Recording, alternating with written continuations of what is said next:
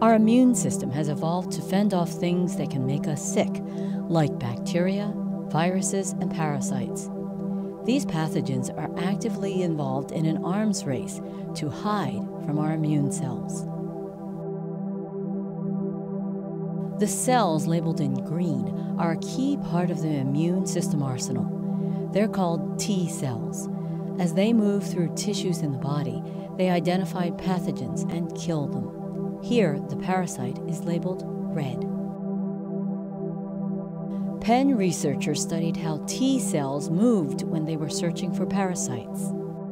They tracked T cells in these videos of brain tissue infected with Toxoplasma gondii, the parasite that causes toxoplasmosis. Analyzing the tracks, the Penn team realized that the cells were not moving in a directed way toward the parasites.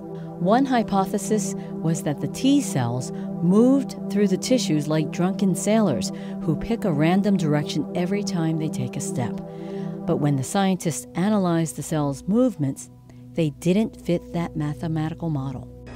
Researchers decided to try a model similar to how sharks and other animals track down their prey. In this model, the T cells take mainly small steps, but they can occasionally take long steps.